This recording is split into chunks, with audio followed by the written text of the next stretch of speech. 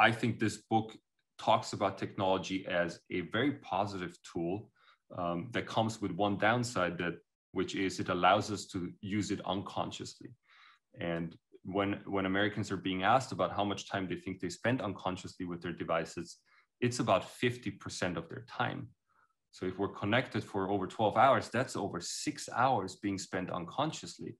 If that was turned into action, into alignment with ourselves, like one can become a millionaire in this country in a few years of 6 hours per day, right? That is the reality that we live in. So there's a lot of wasted potential, and that wasted potential can be used for a lot of good.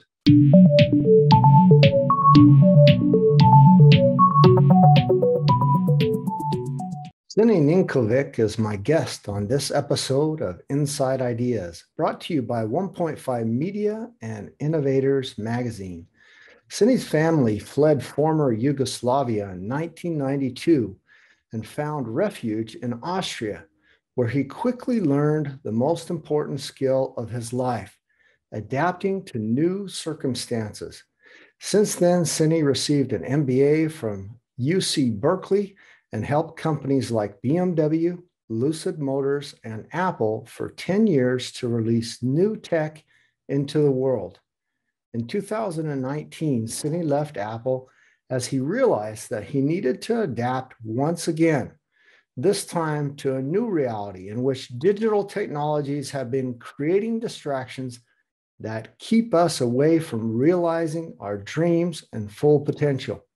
He currently lives in San Francisco, where he wrote Untethered, and where he helps clients overcome distractions, create healthy habits, and achieve their dreams with the use of their devices. We are here to talk about Untethered and how to overcome distraction, build healthy digital habits, and reconnect with life. So this is Sini's wonderful book. We have a few things in common. So my grandmother was from Innsbruck, Austria. I have family there currently. I haven't seen them much since the pandemic started, but Sini actually grew up in Innsbruck, and we have that in common. He speaks German and English, and he's originally from Croatia and Bosnia, and has all sorts of wonderful experiences, but loves the English language, loves to help and communicate, kind of like the Arnold Schwarzenegger, kind of like me. English is my mother tongue, but actually German is my mother tongue. That's what I grew up. That's my mother spoke German. Welcome to the podcast, Sini. I'm so glad to have you here. Thank you so much, Mark. I'm super happy to be here. Well, you sent me your book, and it's still not out officially yet. The launch hasn't occurred yet. And you gave me an advanced copy to review, kind of as a beta reviewer, as kind of podcast hosts do, and people review to give you some books. And it was actually through Goodreads. Goodreads is a good platform that I use a lot to review a lot of the books that I read and people who I have on my podcast. And I really appreciate it. And I devoured it. I read it pretty quick, but I read all books kind of quick. And it was a good read, very timely, very necessary. Talks a lot about the COVID and things in there. But I want to start a little bit earlier. So your background, I touched upon a little bit in your biography, but you touch upon it quite a bit. It's your story. It's a lot of your life and your personal experiences are in the book. And you've not only been very fortunate in your upbringing, kind of a global citizen, so to say, a couple languages, traveling, and then fortunate not only through your education and the jobs that you've had, the positions you've held, and companies you've advised and helped, to really be at the cutting edge in many respects. I think many people would cover what you've done and where you've been. All that wonderful experience Did it help you at all to weather this crazy time, pandemic, Black Lives Matters, people of color, just recently what's gone on with the Asian racism and violence that has occurred, the craziness around the inauguration, Brexit, I could go on, and especially the COVID lockdowns, pandemic, and now we're kind of seeing slowly the world kind of emerging out of that. Did any of that experience, that past knowledge, that wisdom around tech and around things help you? Or did it actually make what we'll go into next, this addiction with technology, worse? Was it like now you're forced into the tech even more? Yeah, those are great questions, Mark. Well, to start off, I would say there are two main experiences that have helped me, or at least changed my perspective on this pandemic. One of them is certainly coming to Austria as a refugee, right? And having to start in Austria, learning a new language, learning a new culture, establishing a new way of life that we weren't used to as a family. And so what I learned there is obviously adjusting to new circumstances, but also the value of looking into the future, right? Because when you come to a new country as a refugee there is a natural inclination to give into sadness, right? Because you just lost so much. You lost everything that, for my parents especially, everything that they worked for 35 years of life was lost within of a couple of months.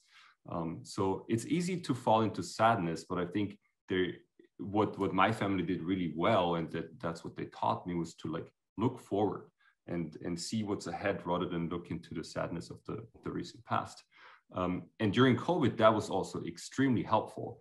So I think the first month, around March, April, that was a tough month because I felt the energies around me. It was hard for a lot of people. And so even though I personally didn't suffer too much at that point, I've already given up my job at Apple. I've already faced a new reality for myself.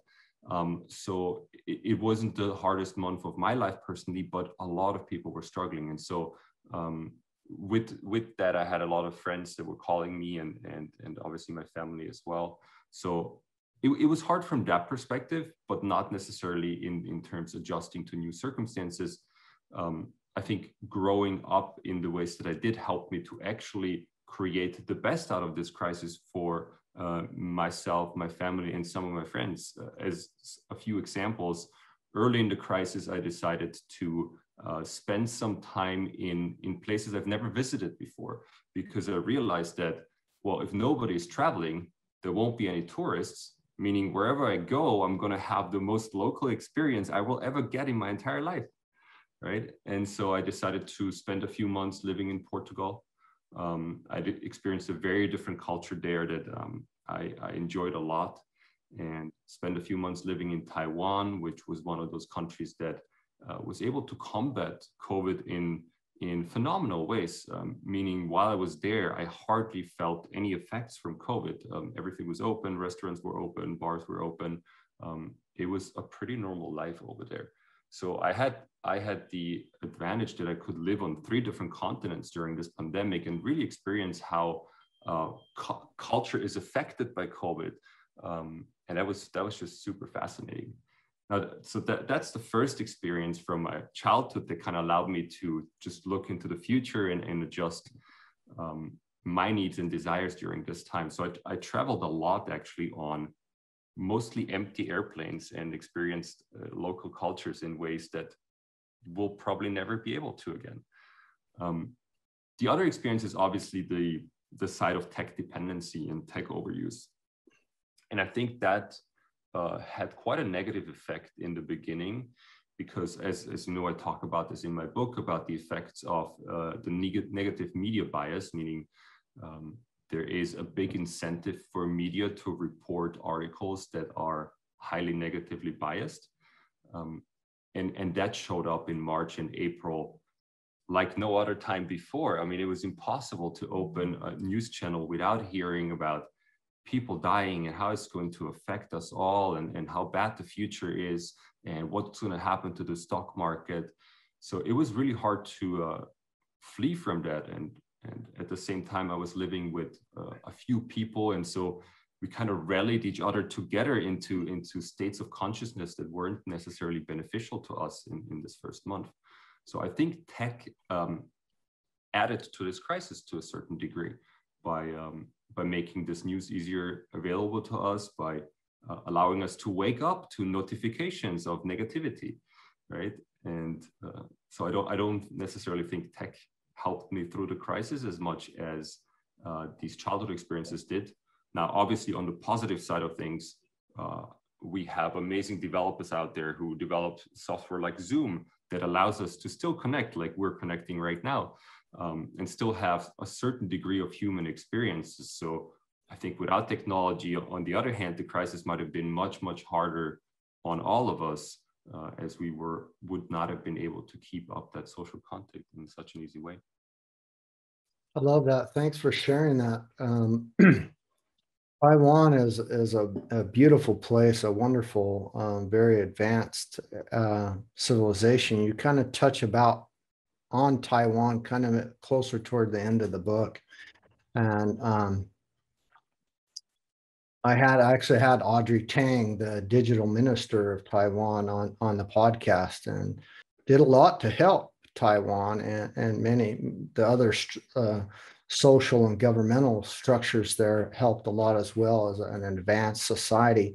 But you also touch upon that, Taiwan wasn't always such a place that dealt a lot with the garbage and litter and recycling issues and wasn't the best place in the world to live. But now it's a totally amazing place to live, very advanced. And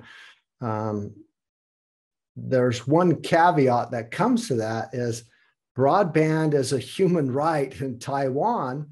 And what we're going to get into now is you actually started out with some addictions and probably still have some lingering addictions to technology that created some pretty big issues, I guess, in your life that made this realization, hey, I've got to change. I've got to make this shift. I've got to really figure out how to use it for the good and not have it be my kryptonite, as you mentioned in the book as well, so to say, and how can I use it for the good?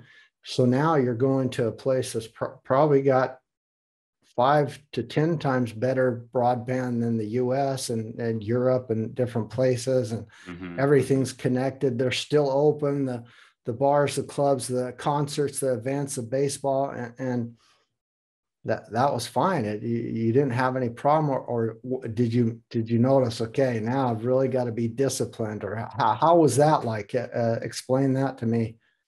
Yeah, what I think was interesting experiencing Taiwan during the crisis was not only the advanced civilization that you're mentioning, which it's truly incredible at what level they are from a societal perspective, but also from a technological perspective. Like the systems just interact with each other. As a simple example, when I picked up my visa there, I went to their visa office, and there was an information stand at the entrance, and I just asked, hey, I have this type of visa, where could I pick it up? And the person literally told me, wait a minute, sir, and came back with my card within 1 minute. That's how well the systems are connected. All they needed to do is look up my name, and within 1 minute I had a card. And this trickles down through the entire society, where the underground card can be used at grocery stores to buy groceries. So all systems are just connected with each other, and so is their society.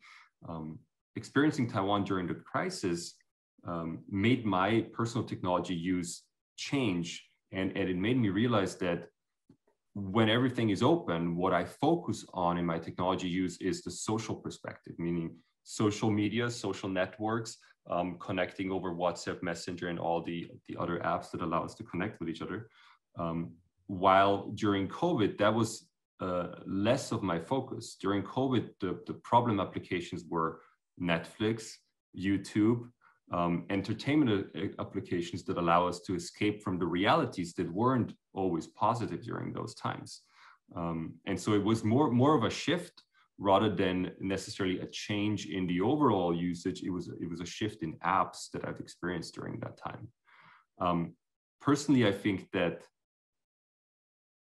each one of us has a different problem app, right? We all love different things. For some, it's Kindle, right? They love reading books and they just can't close their Kindle application. For other, it's YouTube. I just love motion picture. And so videos work really well for me as an educational material, but also as a material of dependency to a certain degree. And for others, it's social media, right? Especially for teenagers, that seems to be a huge issue. Yeah, that's a nice insight, and it really transitions nicely to kind of some other questions I want to draw out of you, but also how they tie to the book. Mm-hmm. During this time of the pandemic, the lockdown, all this craziness, we've seen a lot of a strong rise of nationalism, a lot of racism, problems around race as well, and really nationalistic views. In some respects, that's okay, because we kind of go back to our home and kind of get localized and say, okay, we need to make sure we're all taken care of here in our local areas. But in other respects, it's a really horrific things can happen and it can go awry. Being in Taiwan was one of the first to kind of recognize through their technology, through those innovations, okay, there's a doctor in Wuhan. He's saying, okay, we need to be aware of this. And he was kind of facing going to jail or prison and some big issues by even mentioning it. But they have this upvoting system in Taiwan that quickly recognized that what he was saying was accurate, so that they could lock down. And I believe in some respects, they were probably already wearing masks similar to like in Thailand and Bangkok and other places in Asia, because of the air pollution, because the air pollution is kind of bad in some of those places. And there's an element of respect as well, right?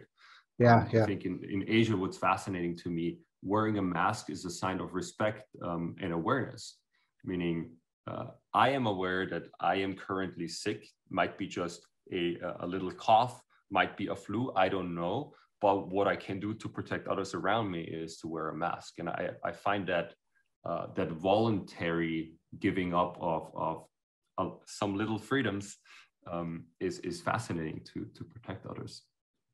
I love it, and I do too. I go to Asia quite a bit, mainly Thailand and Singapore. But matter of fact, during the same time, I was supposed to go to Kuala Lumpur and Japan and Thailand again, and it was just canceled. Where I'm kind of going is with this nationalism and things that are going on, and how that ties to technology, and how through having kind of a digital ecosystem or a digital twin of the earth, and having technology that offers broadband as a human right, and kind of having those tools, there are some true benefits and true things that really help. But on the flip side, there's some things that really can lead us awry. Fake news is one you mentioned, misinformation, and things like that occur.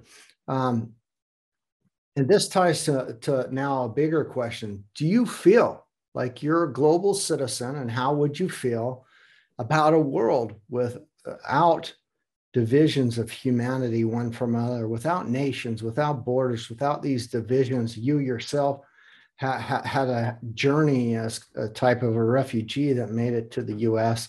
And how did it make you feel during these times? But how do you feel about it in general, where we're moving forward in the future, especially now that in the past few years, there's a lot of talk about potential digital politicians, digital ambassadors, kind of this new digital governance and things with emerging technologies.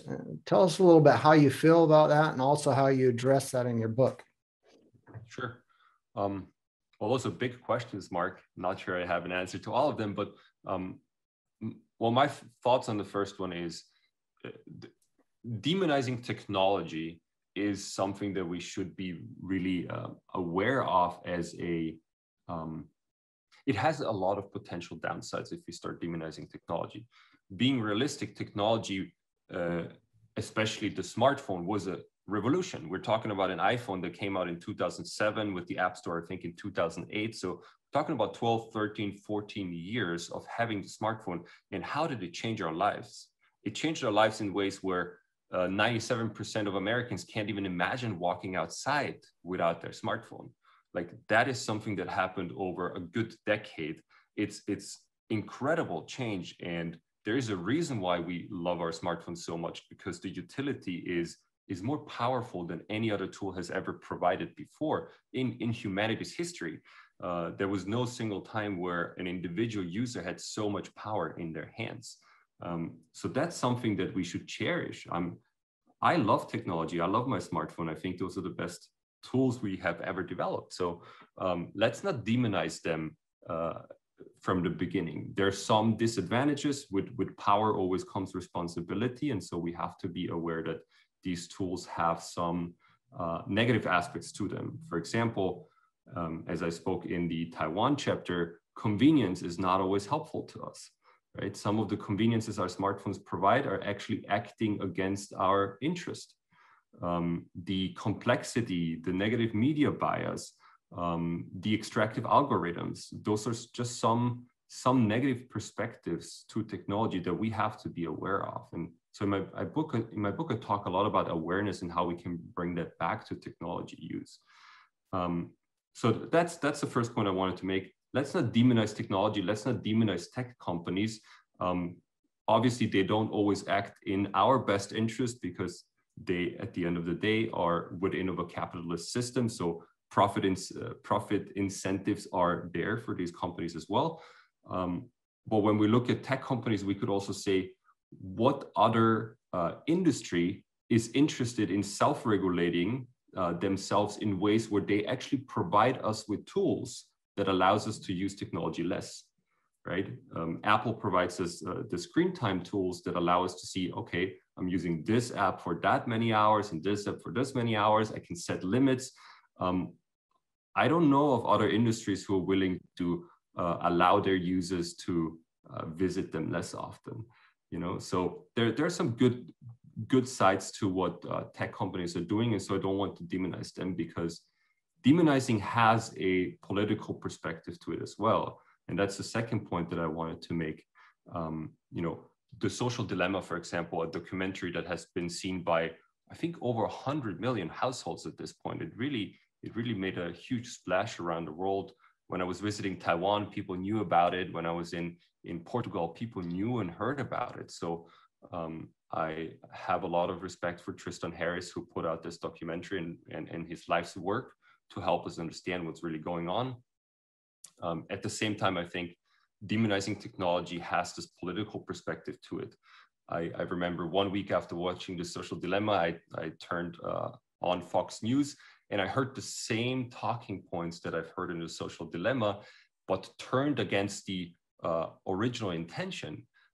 They made a comment like, the liberal tech companies are using our attention against us, and so we need to develop conservative media that is telling us the actual truth, right?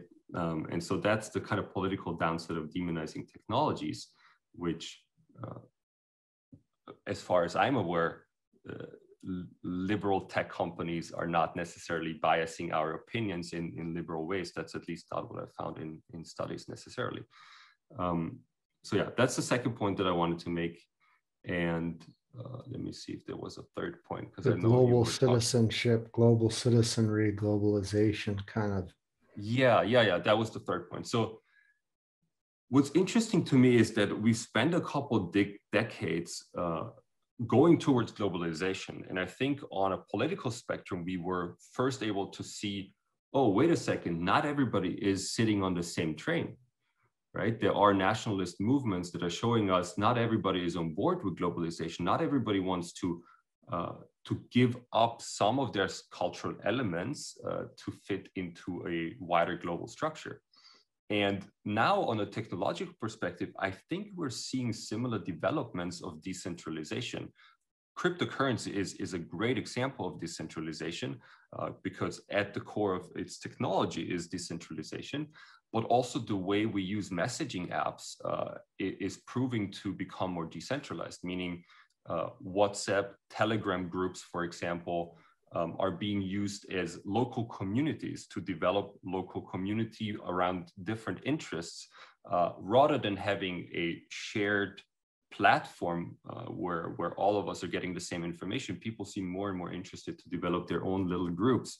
And so there is, while we are moving towards globalization and a unification of culture globally, there is also this movement which feels very human of building your own little tribe around you, right? So in a gist, you are saying you are a global citizen, you feel good about that. How would you feel about a world without borders, divisions of humanity, one from another? I mean, part of your answer as well, when I went into the question, because you went back to Taiwan and Portugal during at the beginning of a pandemic where most people say, okay, we got to stay, we're not traveling, you know, as you said, it's a perfect opportunity to learn new cultures, experience new things, and travel, and it worked out very well for you. But I think just in that action, it seems like there's some kind of answer there as well of how you view the world. Mm-hmm.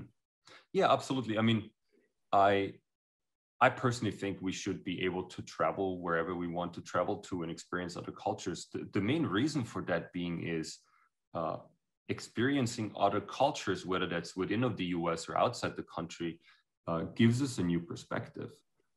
I know that for myself, having lived on different continents, experienced different countries as a local, has given me a completely different perspective on the world. And I've definitely become more liberal through that perspective, because there is a understanding that's being developed of why the culture is behaving in a certain way, why certain people are behaving in the ways that they are. I think that understanding is really hard to come to when one is enclosed in the environment that we spend our everydays in, right? So traveling from that perspective is I think one of the most unifying forces that exists. Around the question, should there be borders or not? That's a hard one for me to answer. I don't think I'm like politically savvy enough to answer a question like that. But personally, being able to travel everywhere, I think that's important for us. Whether we should be allowed to live anywhere, that's a political question that's hard to answer. And I think the right wing and left wing sides have probably split on answering that question. I don't know what the right answer to it is. I've obviously profited myself from being allowed to come to Austria and grow up in Austria as a refugee. So I think there's a lot of value to refugee programs when countries are unstable. And there's a lot of value to visiting every country in the world. Does it make sense to allow all of us to live anywhere? That's a big question I'm not quite able to answer. I wish I could from a personal perspective, but if it makes sense on a political level, I'm not sure. Thanks for being honest with me. And I didn't mean to put you on the spot. The real reason behind it is during the pandemic, where, you know, most humanity was locked down, kept behind their borders, but air, water, food, global trade was still moving. The pandemic obviously continued to move exponentially around the world. Species moved without borders, but humanity didn't. And we saw some real ripple effects of what some of the causes of that restriction or that type of really lack of movement. And I'm also kind of there's a bigger point to that, and that is we're all crew members on this spaceship Earth, and none of us are really passengers. We're all kind of have our hand on the steering wheel, can guide our future and our destiny, and are on this course to kind of guide where we're going. And you know, there's maybe babies and maybe the elderly right before they pass away are considered passengers, but they're passengers who usually teach other humans how to be better crew members and give them, better stewardship over not only other humans, but our planet. And so I wanted to kind of get your views on that, because now I'm going to go back to even the beginning. I have some few questions for you before we dive even deeper in the book. I want to know, so once the book launches, you're going to have 7-day courses on tips, tools, tricks, how to untether that anyone can use. And especially you discuss this as well, kind of parents, because there's some complexities, children, parents, and managing lifestyle, work-life balance, things like that, it can get into that complexity that you talk about. But I really want to know, who is the book for? What's your audience? Did you, before you started, say, this is my audience, or is this anybody who has a smartphone or a device in their surroundings? Can you tell me more about that? Yeah, absolutely. So originally, when I started writing the book, I was focused on a teenager to young adult, because I think that they experience technology from a very unique perspective. So until the age of, let's say, 22, many of us are stuck in educational institutions, stuck in a positive way as much as in a negative way, but our perspective around how we use technology is very tied to that environment. And that environment is focused on learning and socializing. Those are the two perspectives of educational environments. And so social media and social media networks are influencing them in ways that they're not for most of us, because we use technology beyond those two perspectives, right? We can see that in data as well. Canada is amazing in how much data it collects about their elementary school and middle school children. And one of the pieces of data is I think it's in the state of, I'm not sure, I think it's in Ontario, if I remember correctly. There is an interesting survey that is conducted every 2 years, where they ask middle school children about their mental health, their physical health, and how that is correlated to their technology use. And so over 2017 to 2019, they did this survey, and I kind of looked into it to understand what is changing. And there is this very clear correlation between screen time and physical health and mental health that can be analyzed out of those two surveys.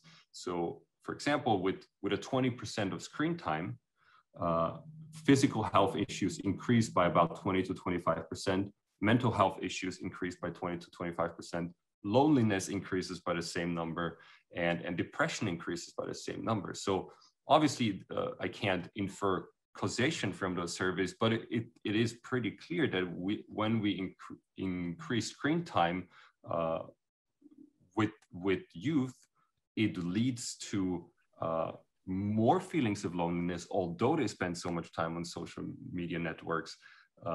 It increases depression rates, it increases physical health issues. So that was surprising to me initially when I saw it. I was surprised by the loneliness crisis that is actually caused by screen time, although it allows us to connect more. So that was fascinating for me to figure out. And I think from that perspective, technology is obviously for youth not only a way of connecting, but it's also a way of disconnecting from themselves and others, seemingly so.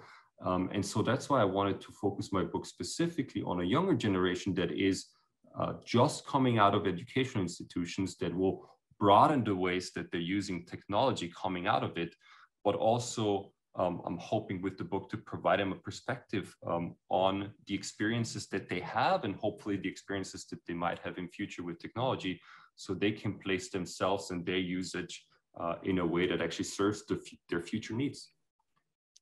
So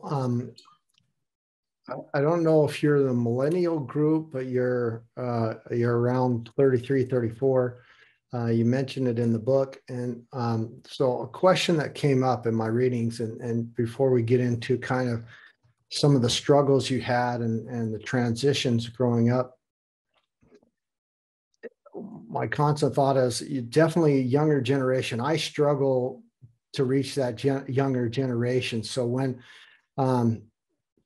I'm asked to speak or address those groups, it's like, okay, you have 10 minutes to tell us how to save the world.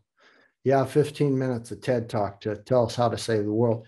And it's just extremely difficult, but it's also dependent on how, TED Talks will work around 15 minutes, and the screen time and these TikTok versions and the YouTube, the shorts, and those things work the best to capture the attention and to feed that, which we'll talk that gets into, as well as the social dilemma, spoke about that as well. Yep. And so as I'm reading this, I get this entire feeling throughout the book that it really is kind of for that audience. But I'm saying, I don't know a lot in that group that read big books, that read, a biblical book of Yuval Noah Harari, or, Vaclav Smil, or whoever else that is like that. And so how do you capture that audience, or how are they reading? How do we get them to get this great wisdom that you're dealing with? And have you thought about that besides the story of your journey, that you take them on to a certain point and then you say, okay, this is what I dealt with. Maybe you'll deal with some of the similar, and now here's the tips to get out of that, or to use to take control. I'm just almost worried that they're like, oh my gosh, what, this is a book. This is longer than a minute, Yeah, those are great points. I mean, Mark, you're speaking to my biggest worry from the beginning of writing this book. I was like, Sini, why are you writing a book? This is not the audience of book readers. They're a different audience. They're a different generation. The way they consume information, it has just changed so much. The speed of information, how quickly we need to get to the point, and a book is not that format. So I am actually developing, well, first of all, the book can and should be read by people outside of that generation, certainly. So I'm happy that you were one of the readers, and I think it is useful for truly anybody who has a smartphone and feels dependency from time to time. That being said, my desire is to help the youth the most, and parents, because I think they have pains that others might not be feeling through technology. Now, that being said, I think when I started writing the book, I was aware that, okay, this book might not be bought primarily by young people because they consume information differently, but it was also a tool for me to really understand what tools are out there, what is happening to us. And I think a book for the author is as much a learning experience as it is hopefully for the reader. And it was certainly for me. And so as the second step in my journey, I'm developing tools and courses that are more available to that generation. So for example, the 7-day course you shortly spoke about is 1 hour a day for 7 days. So that's a total of 7 hours over a week. That is live interaction with the audience. That hopefully, and that's the goal of the course, helps us save 1 hour in our day after just 7 days. That's the first step. Another step I'm working on right now is actually the 9 tools, the 9 tool frameworks that I'm presenting in the book. I'm actually distilling them down to a few pages, and I will be posting them on my website for free, so that younger readers who are interested in getting the core information and getting it right now have a chance to do so in ways that are accessible to them. Whether I will be doing TikTok videos in future, I'm not sure yet. I personally love TikTok. I think it's a great platform.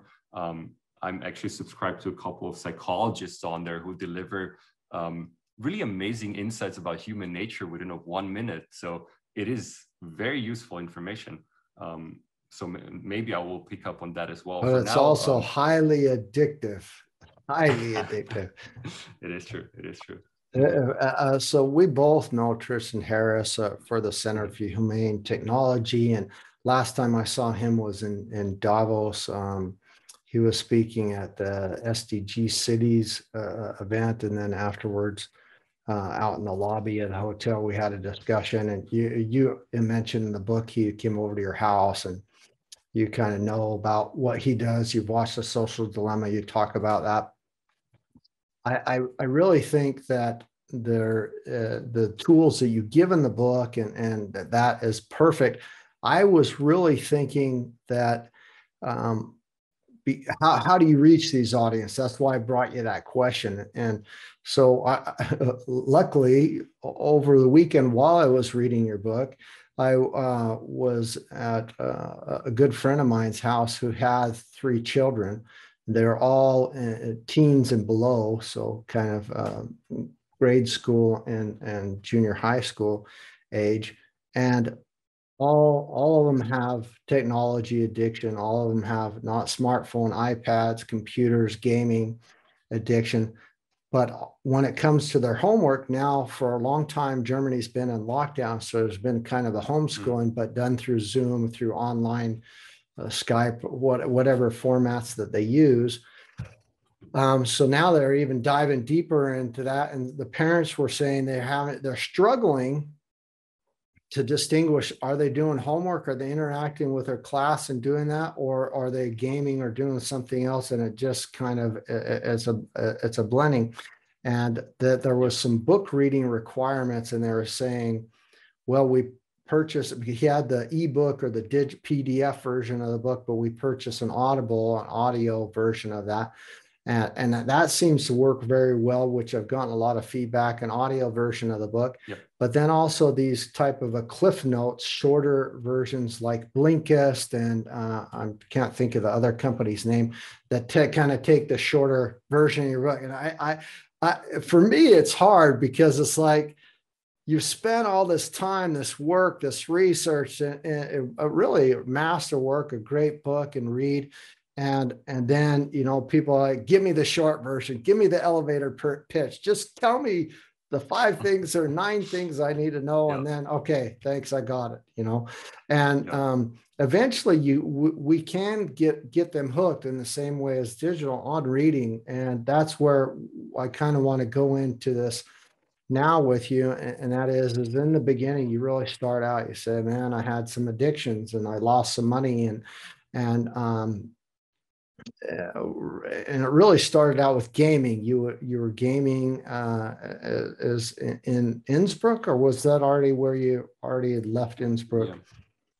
No, that was back in Innsbruck. So I think it was about 12 years old when StarCraft came out, which is the kind of the chess of computer games to a certain degree. It's one of the most strategic games that has survived until now. We still see tournaments in 2021, over 20 years later after that game came out. So StarCraft was my first love as a gamer, but I've soon realized that games have just over the years become progressively better, right? Not only better in terms of graphics and resolution or gameplay, they've also become better in understanding what keeps us engaged. And now in Silicon Valley, we use this term gamification quite a bit to figure out how to keep people on our platforms more often and for longer periods of time. And that's because games were the first one to figure out how to do that, because obviously gamers are in this enclosed system for hours and every click is monitored. So it's easy for gaming companies to track what gamers are doing. And for me, at some point, I felt like I spent more time gaming than I was in school, than I played sports, although sports was probably my second love. Gaming at some point became my first love. And in the book, I'm sharing the story around how at some point, after playing for 72 hours at a LAN party, I was close to being in an accident because of it, and could have easily lost my life that day. But I obviously realized for myself at some point that the gaming had to stop in order for my life to start to a certain degree. And there's another story in the book that I'm sharing around how that happened. But I think what's more important is that even as somebody who is consciously aware of what happened to him, the apps that are coming out now are still hooking me into certain experiences that I didn't expect. One of those stories that I'm obviously sharing is the time where I lost $100,000 mainly because of Robinhood, honestly, the investment app that became so popular over the past 3-4 years. And I'm not obviously the only person who has experienced that. There is an unfortunate story of a young trader on Robinhood who allegedly lost multiple $100,000. Turns out it was a technical error, and unfortunately, the young man took his life because of that technical error. So there are real life consequences to us being gamified into experiences that shouldn't be gamified. There is a reason why the financial industry is one of the most regulated industries out there, because we don't want people to waste their life savings away because they feel like it's a game, right? And that's unfortunately happening to a lot of people, and has happened to a lot of people over the past few years. And as personal finance has become this huge topic with cryptocurrency gaining popularity, I think it's more important than ever to look at the applications that are keeping us engaged with those financial assets, and if that's truly how we want to be spending our time and be spending our money at the end of the day. You're definitely not alone. I believe there's millions of people on our planet who have an addiction, who have a problem. Most people don't know this. I did a podcast with an app developer, a good friend of mine, Stephanie Palermo, and she did an app called Queen Rules, and because our podcast, I tested it out, and I've got the worst addictive personality. I had to play it till the end and finish it, but that goes way back. So I have what's called techno lust. I've had it my whole life. So I was one of the first on the internet. I had one of the first computers, a big IBM data card and big tape drive computers, and just have always been programming, coding, and really addicted to technology. And then my first games were, the old Sim Cities, and then the Age of Empires. And then I actually played, I have children, so I have a son. He's just had a baby. His wife just had a baby, and he and I used to play StarCraft. So I know exactly what you mean. And we loved it. We were addicted, and did our own clans and all sorts of stuff. So I love the game, and it is very addictive. But I'm one who I used to years back, decades ago, used to work these weird rotation shifts, different hours, and I'd get off work and go home, turn on the computer and start playing these games, and all of a sudden I'd have to sleep so that I could go back to the next shift of work, and all of a sudden it'd be like 4 or 5 in the evening, and I hadn't gone to sleep yet, but I had to go to work in a few hours. That's how addictive it really is. And I know how it is. When I said TikTok's addictive, I know how that is. There's some amazing content on there, but there's also this thing that you just can't stop consuming in your next thing, hour, 2 hours. And you really talk about that and go into kind of how and why, how it happened to you and what you experienced, but what the research and trends and data, not only from Tristan Harris and then you later in the book bring up some tools from like Tim Ferriss and many others on how we can manage our time, how we can have those 4-hour work weeks and those times, those pockets of efficiency where we're not giving away all our life to technology and neglecting, things that we need to do. In the book, you really talk a lot about getting help from your friends and checking in and making sure they keep you on track with your time and you keep them on track with their time. How does that really work? Does it really work? Is it because you're a different generation? I don't know. I think I struggle with that. I'd like to know more on some of those tips and how you do that. Totally. Yeah. So before I talk about the tools, maybe one mention around addiction. And I don't know if you've noticed that in the book, but I try to stay away from the word addiction as much as possible. And the reason is that a lot of our habits feel addictive, but from a physiological perspective, it's hard for even scientists to say, like, is this a true addiction, like a substance addiction is, or is this more bad habits that we need to get out of? And so I talk a lot about some dependencies and overusage, but I try in my book to not mention the word addiction too much, because I'm not sure, and a lot of scientists don't seem to be quite sure yet whether we can talk about technology as being a true addiction, the way that is defined by science these days.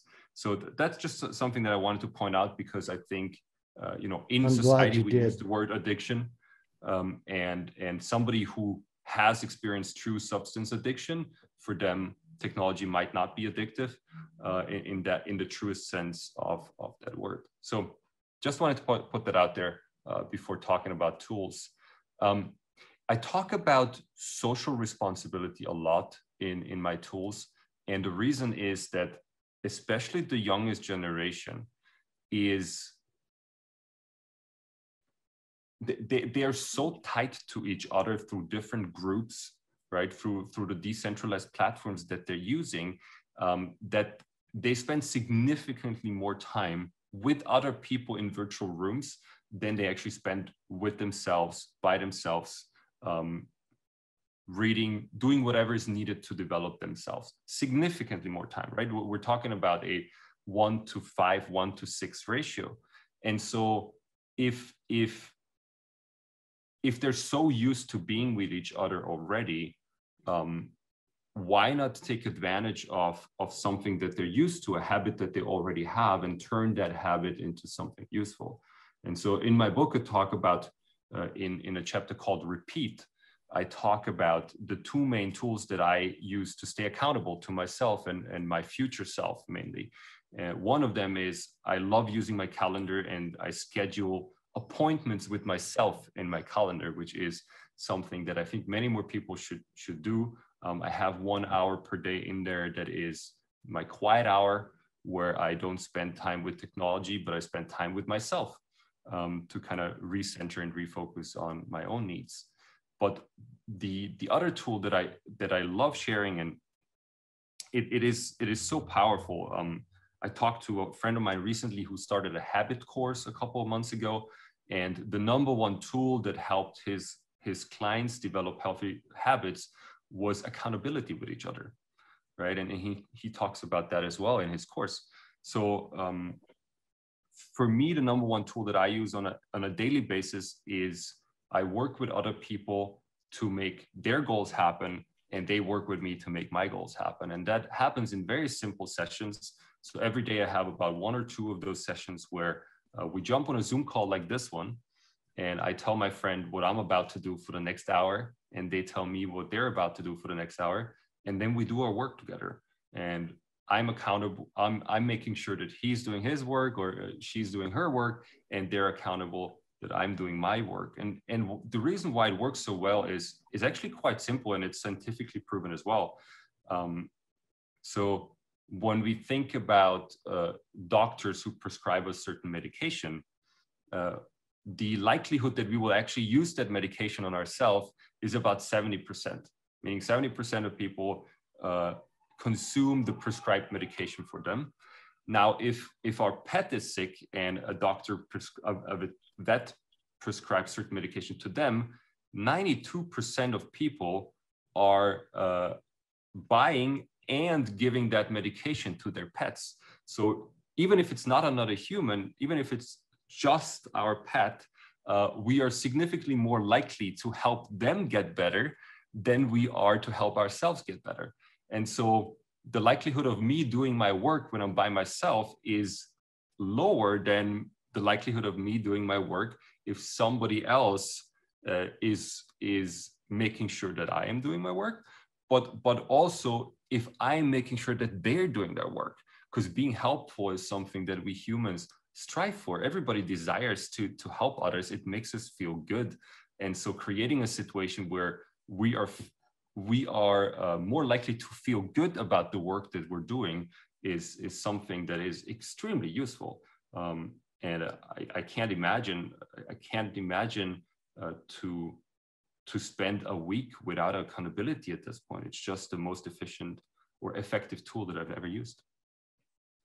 And you see that accountability. I also like that chapter, by the way, repeat and how you discuss that and a few other nice things in the chapter. I think it's very efficient to build a new habit, to build positive habits, and also kind of shows how easy it is to change habits. I guess the question is, do you feel or have you in your journey at all felt like you've been pushed into back another punching in and out out of work, some micromanaged on your time, like you feel, okay, now I feel like my parents are asking me to do my homework or read the book, or my employer's asking me to punch in, punch out for lunch, punch out for break, and that this constant micromanagement of one's life. Is it much different than that?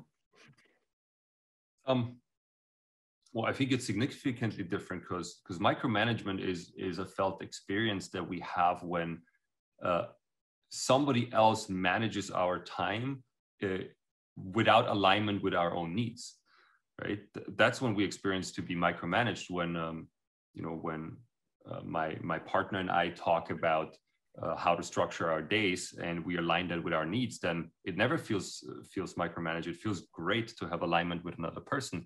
And similar with accountability, to me, it has never felt like micromanagement. It actually feels very liberating because I know there's somebody who actually cares for me doing the work that matters to me, right? They're not profiting from this work in any other way than feeling good about their achievements or feeling good about their contribution to my life. They're not profiting in a financial way from doing the work with me. So I think the biggest difference is just this pure alignment with my personal needs. And sometimes I end up in these hours. It's Mark, it's not like every hour is productive when I'm with another person. Not at all. Sometimes I spend most of the time being confused or not being able to figure out what I want to do. That's possible. And then after the hour, I tell my friend quite honestly what happened and why it happened. And even that is a moment of awareness, exchanging that with another person to come to a conclusion of, oh, I guess I started by going on this side and that led me down this rabbit hole. And now suddenly I couldn't do my work. That's a good moment of awareness and part of the journey. Like no journey is a straight shot up. We are always going to experience some setbacks, and these little setbacks being discussed with a friend on the other side is just a beautiful way of connecting to each other and connecting to oneself. It sounds like it's really a great way to build new community, build new bonds and friendships, and deepen those relationships. In some respects, you're absolutely right. What you said earlier, there's so many of us who really have these small communities, these little cliques that we work in, especially the youth. They have their decentralized little groups where they communicate very well. And there's constantly new ones popping up. I really want to get into some bigger questions here. So that I want to know if you've thought about along the way. As I read your entire book, I give the overwhelming sense that you care about the environment, you care about sustainability, but there's not a lot of direct talk except for a little bit with Taiwan where you come out and talk about it there. But how does that tie to technology? How does that tie to untethering and connecting back with nature? You do talk about that a little bit. Can you tell me what that balance is? It's not work-life balance, but it's more like a connecting back to the world around us. Yeah, totally. Thanks for asking that question, Mark. I think that's extremely relevant in the times that we live in. Now, that being said, my book is already 300 pages. So to talk more about this would have meant to write a second book and a third book. Like maybe the environmental topics are even bigger than the topics around being or using technology too much or in ways that are not helpful to us.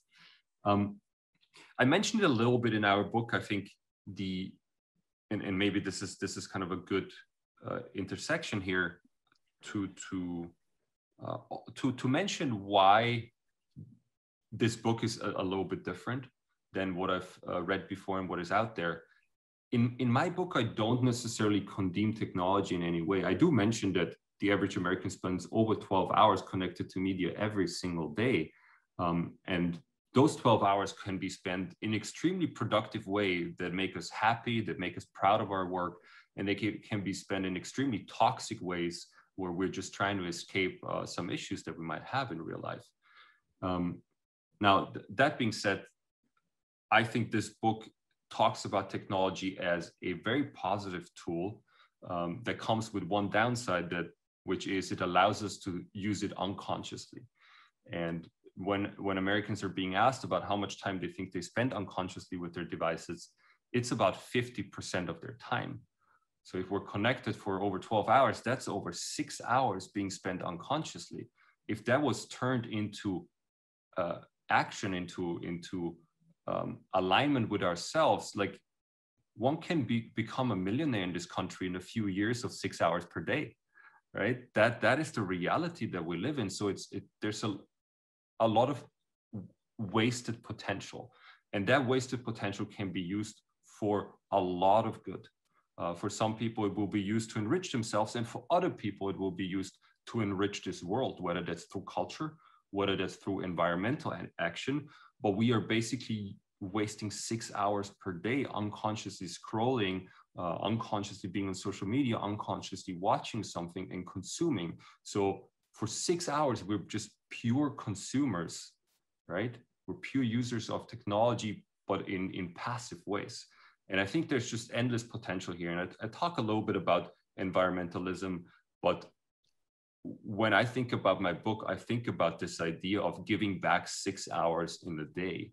And when 6 hours are being used consciously, we all have different interests, but I'm sure these 6 hours, most of them is going to be positive action towards society and this world. And so I think the biggest thing we can do for ourselves and others is to start using technology in more conscious ways, because that will actually lead to the actions that you were talking about. Yeah, there are so many things that you can do with those hours. And you do talk about meditation. You talk about it in a roundabout way in a few other areas. So you touch a little bit on meditation, you touch a little bit about Taiwan, you also touch about connecting to nature and, you know, a few other things. But that, I deal with a lot of futurists, a lot of people in this space. And since the pandemic, it's really tripled online, more technology, more emails, more texting, more new apps and services, different devices to be more efficient, to get things done. And that use of efficiency, I know people just in the pandemic, they've written 2 books. I know some that have written 4 books. I know some that have graduated with a degree, you know, an online degree. I know some that have had a baby. So I know that only maybe takes a few minutes to an hour or less, but then 9 months of gestation. You know, there's all sorts of things you can do with that extra time captured into the realization of that 6 hours. And even if you can get it to more a day, of what things you can learn a new language, you can learn where you're going to go travel or what you're going to do. This it's endless. That then can change your future. I mean, just what you're doing with the book and what your journey, as you said, you've had these hard times, these experiences, you've worked for fabulous companies. Now you're writing the books and consulting and helping people in this direction is enormous. There's one thing that I kind of want to touch about. So Sir Ken Robertson died August 21st, 2020, one of the greatest educators we ever had, and really is creating a new movement for education. Our education system is broken, and right now a lot of the solutions that we're talking about is what new technologies, what courses, how can we provide that online? During the beginning of the pandemic, I did the Earth School, these quests with TED Education to drive kids to, at their home to their computers, half online, half offline, to kind of learn and be educated. We really want to use new apps and technologies. And so I don't want to demonize technology. I don't want to demonize the apps or those companies, because I think a lot of the solutions that we're looking for to change the system, to improve it, lies in these innovations, in these technologies. But we have to have that capstone course or that critical thinking around how to use it for our benefit so that it doesn't become our kryptonite. And that's what you so eloquently talk about in the book. Without me kind of giving too much away, what would you say that future is going towards for the youth and for humanity? And does it really lie with the step advance with how we think about it critically, how we understand it, how we kind of see it as a dual-edged sword or that kryptonite? Or is it come afterwards with the way that technology, like Tristan Harris is doing, is kind of how can we make technology that's more humane? Mm-hmm. Yeah, that's a great question. I think I honestly think that both movements have their value. On one hand, I think technology is constantly going to evolve. There's no stopping technology from evolving shouldn't even be our goal, because coming up with more efficient ways of doing what we're already doing is something that technology provides us on a daily basis. And we've seen it through the pandemic. We've all downloaded new apps and used new tools to connect with each other, mostly to connect with each other. But at the same time, we've also downloaded new tools to connect with ourselves, whether that's meditation apps or journaling apps. These tools are out there as well. So at the end of the day, it's all about how do we use technology? Is it right to use technology 14 hours per day? I'm not sure.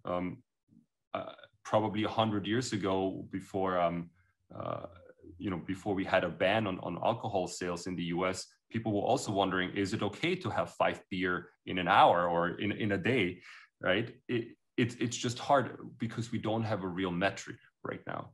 On alcohol, we know that the blood, the alcohol content in our blood is kind of the metric that we're using right now to evaluate how much is still healthy for us and how much is good for us, and how much we can drink to still be part of society, right? We have defined that metric pretty clearly. Nobody tells us, can I still drive a car after using Facebook for 3 hours? These are real questions that we actually haven't answered for ourselves. Nobody tells me, oh, I can't game for 12 hours and then drive a car. I think it's extremely dangerous, right? But we don't have these metrics yet, and maybe even time isn't the right metric to use in the first place. So that being said, I think technology can be used in any way that we want to use it. The complexity is going to increase. The choice is going to increase. So it's going to be harder to make the right choices here. And it's also going to be harder to have a reductionist approach, meaning how many hours do we want to dedicate to connecting with technology, and how many hours do we want to dedicate to connect with humanity and connect with ourselves, and how many of those hours do overlap? As we are having it right now, I think this is an overlap hour, right? I think that we need as a society to define healthy levels, not only for alcohol, not only for calories, not only for saturated versus unsaturated fats. There is an opportunity to define that for technology as well, and more specifically the balance between technology and a more humane approach to life.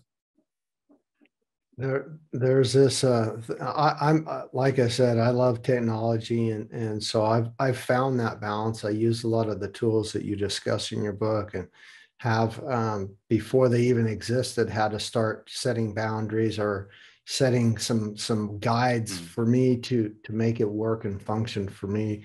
That's best. And yeah.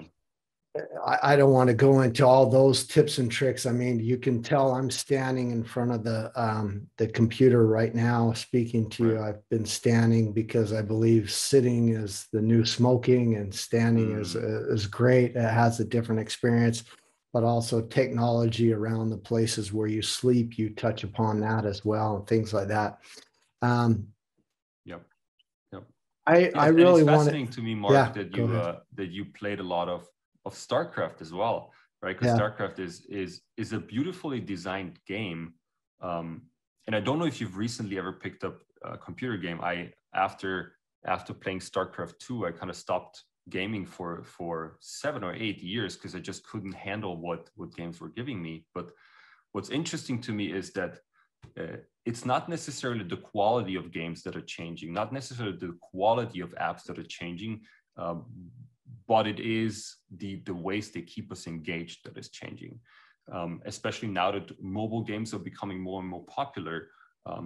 I know for sure the storylines are not getting better, but there is still a lot of addictive potential to these apps, more so than ever before, Yeah. because these gaming producers have figured out how to keep us engaged rather than provide unnecessary beautiful storylines to us, and it's become less of an art and more of a tool of engagement. And I think that's really scary, because when technology improves the quality of our lives, it's just beautiful. A great example of that for me is meditation apps. Something that was so hard and inaccessible before has become accessible for millions of people in lighthearted and easy accessible ways. But games have gone the other direction. They've said, okay, let's skip all the parts that have made this an art before, how to create a storyline, how to name these characters properly.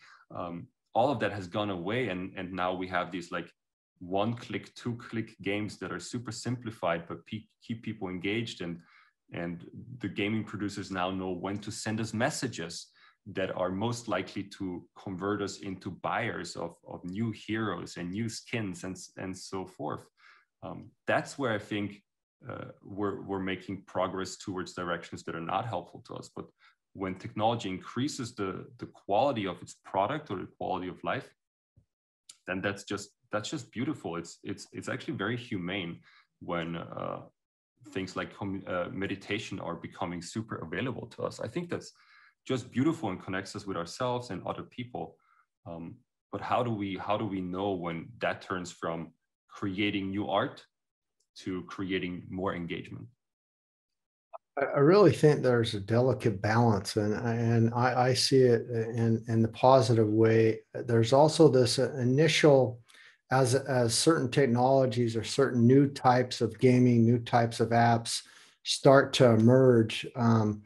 There, I don't know if you would want to call it a learning curve, but there's this initial curve where you figure out what you don't want to get into or what you don't want to go down that road, and how to make it work best for you.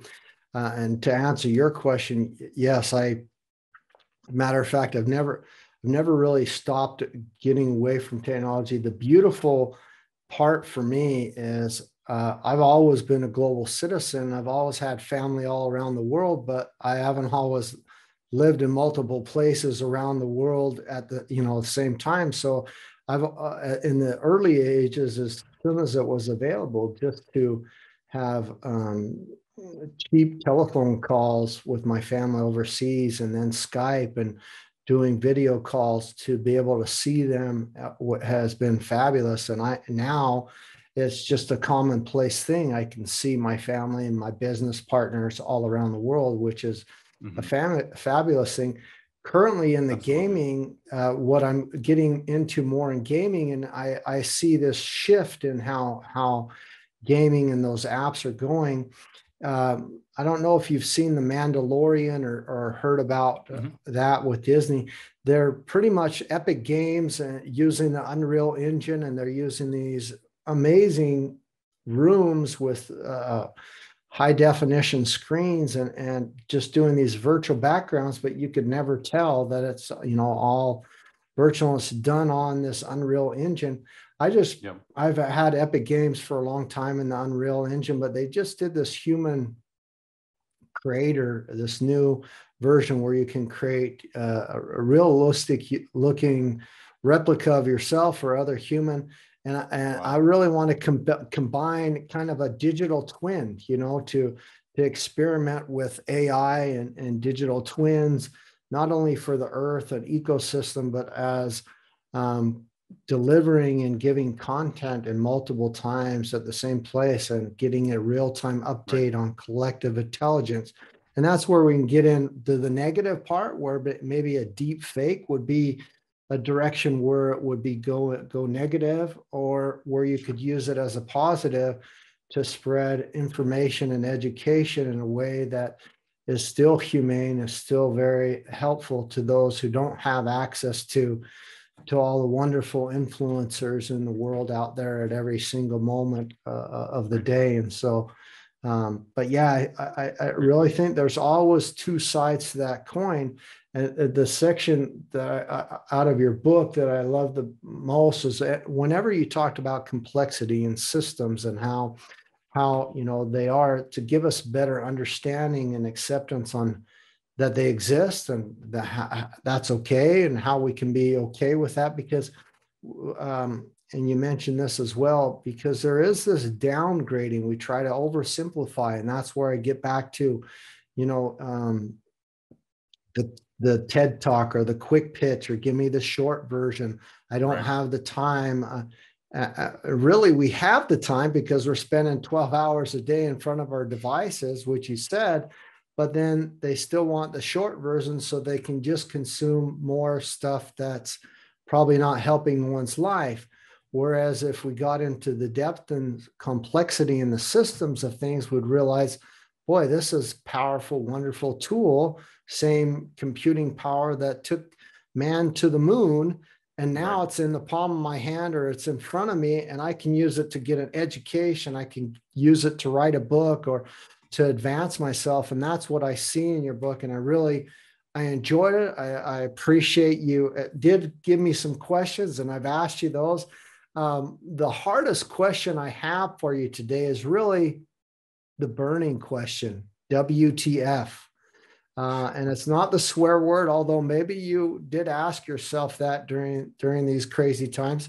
It's what's the futures? Where are we going? What's the plan for that we're on? And I really want to know it just for you. I don't expect you to tell us what it is for all humanity, but where are you going? What's the plan? What are the things you're working on? And what's that journey look like?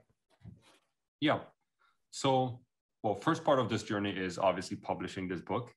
And I'm very excited about that, because I do think these 300 pages contain a lot of valuable information, not only in terms of tools, but also our mindsets and just understanding the tech world a little bit better. After that, it's the courses that I talked about, which I'm mega excited about. I think these are direct applications of some of the teachings in the book, and are easier accessible for the youth, especially. And after that, I'm actually already working on it, creating simplified versions of the book that are accessible for this younger generation, whether that's free downloads on my website, or hopefully in future TikTok talks. That might be the most accessible way for them. The last part is I talk about, or I think about community a lot. And I think that there is potential based on this Untethered book to also create an untethered community of people who want to hold each other accountable, whether that's with their morning routine, whether that's with their work assignments, whether that's with their relationship to their partners. I'm thinking a lot about how to create this community of people who want to help each other create win-win situations, be accountable, make themselves and others feel better through this process. Because at the end of the day, I believe when we feel good, we take right actions more often. And when we feel bad, we take toxic actions more often. And our smartphone is just a representation of how we feel, right? If we try to escape problems we have in real life, then it's very easy to open YouTube, to open Netflix, and just be a consumer of that information.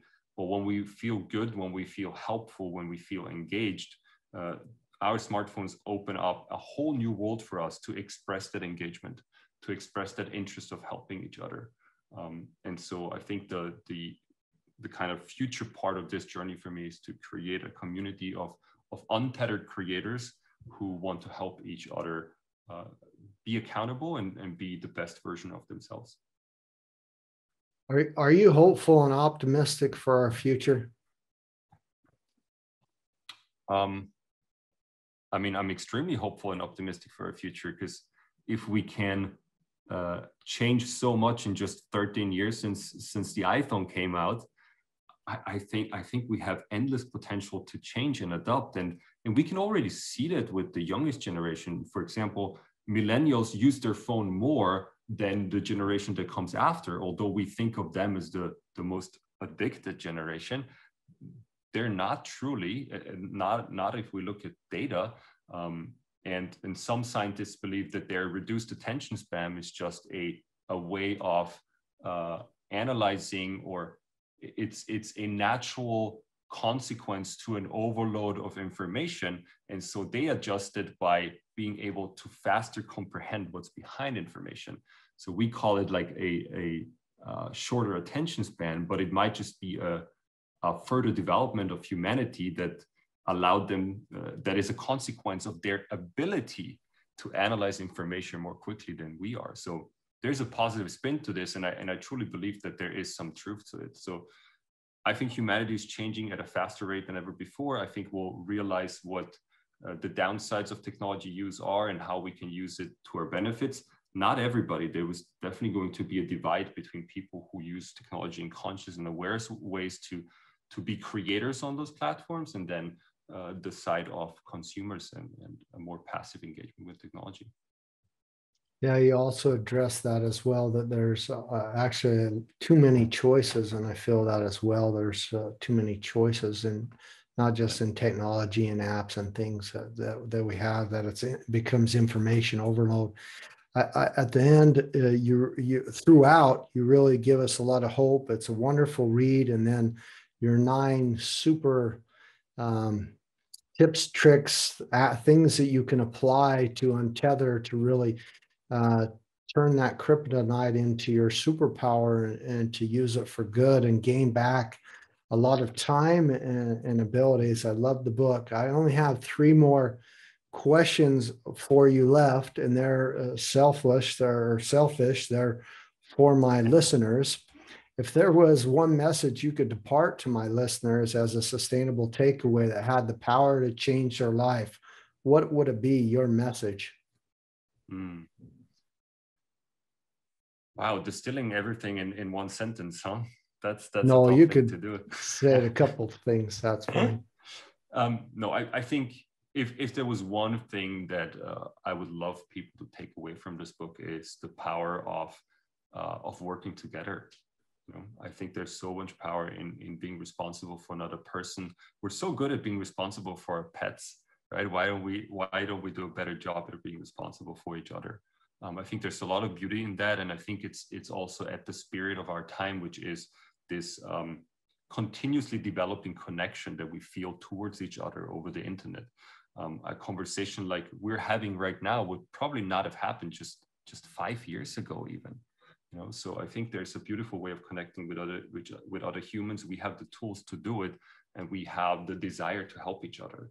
So the biggest takeaway and change in our approach to life is ask for help and offer help. I think that's so powerful. I love that. What should young innovators in your field, maybe who had tech and were involved in electric vehicles and things, be thinking about if they're looking for ways to make real impact? Well, I think one of the most critical skills for younger people is knowing how to program. Not necessarily knowing how to program in all languages and being an expert at it, but there is a mindset behind programming that is unique. And the way that I can best describe this is, you know, I spend most of my life in hardware companies, and Apple, you know, is probably a hybrid of hardware and software. But hardware companies, their main focus is redundancy and perfection, because especially with cars, it's 10,000 parts coming together in one product. If you mess up a few of those parts, the car might not be able to function properly, or it doesn't look the way that we want it to look, or it's not going to last for 5, 10, 15 years.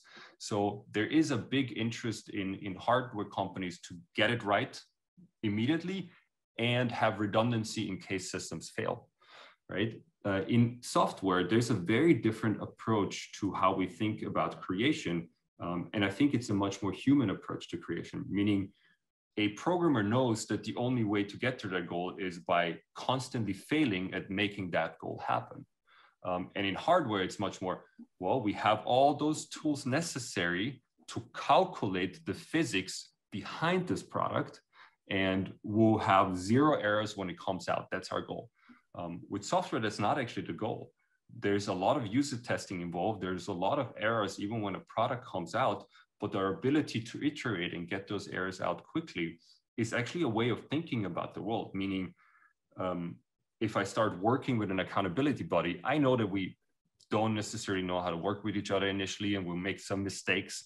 But as we make these mistakes, we'll develop as humans and we'll make it better throughout. And that's kind of a software way of thinking about the world. And I think every young person should understand what software developers know, which is making errors is progress, right? Making errors doesn't make us a bad human.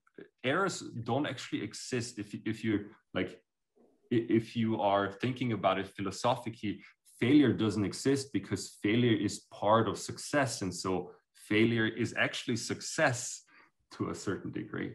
So yeah. You might have answered this last question with that answer. What have you experienced or learned in your journey so far that you would have loved to know from the start?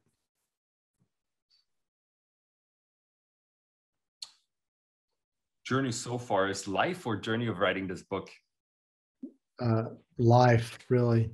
What was it? Boy, I wish I would have learned that earlier. Or a lot of people say they say it's the journey itself. I really needed that because it taught me so much. But sometimes people say, "Oh, yeah, I learned this." Well, I think the first thing that comes to mind is perfection doesn't exist, right? All of our journeys are so individual. However, during this phase of education as a young adult, we're being taught that perfection exists. You can get 100 score. You can have A's in all your classes. Perfection is an illusion created by our educational institutions. And so when we come out of it, we still strive for it. But the first moment we don't get accepted for a certain position or fail at work, we realize, hey, perfection is not actually something that I should be striving for. I think it's very toxic to strive for perfection. So that's something I wish I had known 10, 15 years ago, that striving for perfection would not make me happy. But what would make me happy is striving for achieving my own desires, for living out my values. That makes me happy. I wish I had written this book 5, 10 years ago, but I was still in this mindset of I need to achieve in this world and I need to perform at the highest level. And I think that's counterproductive, because what we truly need is people who live out their values, people who live out their dreams. The biggest achievements of humanity all come from people who actually made their dreams happen. That's what we need. And I think our smartphones are making that accessible to a degree that was never there before. Like if I tell this to my grandparents, they would laugh at me because they just didn't have the opportunities to do whatever they truly wanted to do. And I'm not saying that most of humanity has that ability right now. That is certainly not true. But I think as every year passes, there's a bigger percentage of humanity who has the privilege to actually make their dreams happen. And when we have that privilege, I think it's kind of our duty to go after it. Thank you very much. That's all the questions I have for you. Awesome. Unless there's something, I mean, we missed a lot. Your book's big. I could go into all the beautiful little stories you tell, but I don't want to give too much of it away. Is there anything that we missed that you want the audience to know or listeners to know that we didn't get a touch upon? No, Mark, I think this was amazing. I super appreciate this conversation. Obviously, if the readers or listeners want to know more, they can go on my homepage. It's asksini.com or www.theuntetheredbook.com. They can find out more. I'll let them know when the book comes out and when I'm able to create that community and when the course comes out. So I hope your listeners will take advantage of that. Yeah, I'll put all your links in the show description and drive everybody there. I highly recommend it. And give us some different audio, ebook, short versions, long versions, so that we can get it out as many people as possible.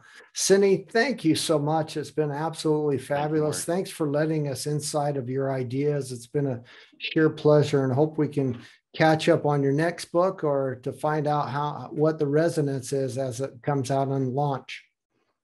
Sounds great. Thanks. Thank you so much, Mark. Bye.